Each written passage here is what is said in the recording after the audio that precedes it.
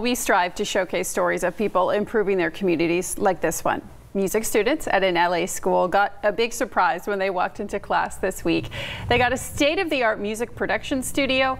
Not only was the construction top secret, it was done with donations from industry insiders and rap artists.